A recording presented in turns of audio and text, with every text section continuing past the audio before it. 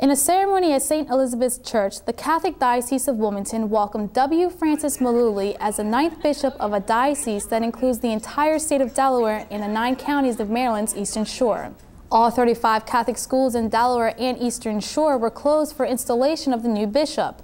He succeeds Michael Saltarelli, who has served as the 8th bishop of the diocese since 1996. Malooly, a Maryland native, became a priest on May 9, 1970, and was ordained the Auxiliary Bishop of Baltimore on March 1, 2001. The Catholic Diocese of Wilmington was established in 1868 and consists of 58 parishes, 18 missions, and 37 schools serving the state of Delaware and the 9 counties of Maryland's Eastern Shore. Information about the diocese is available at www.cdow.org.